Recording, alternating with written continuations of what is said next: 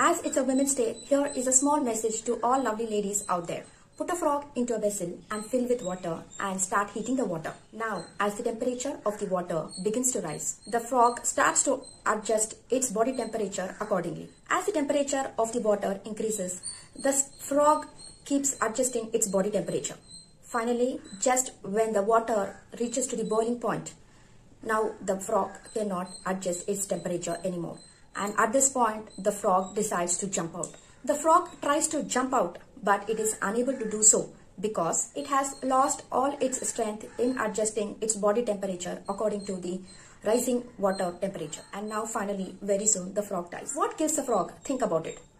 Now you may say it is because of the boiling water, but the truth about what killed the frog was its own inability to decide when to jump out. What you learn out of this?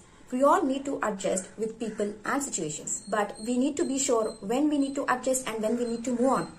There are times when we need to face situation and take appropriate decisions. If we allow people to exploit us physically, mentally, emotionally, spiritually, or even financially, they will continue to do so.